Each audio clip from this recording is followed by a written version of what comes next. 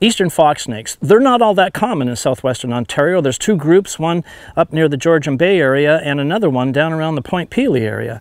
But they are the third largest snake in all of Canada. They're very interesting snakes too, very colorful and easily ID'd when you do see them, and a very easygoing snake as well. They are also an endangered species in Ontario. They're great climbers, and they help with keeping rodent populations down, and they eat insects as well. But they don't hang around in agricultural areas very often.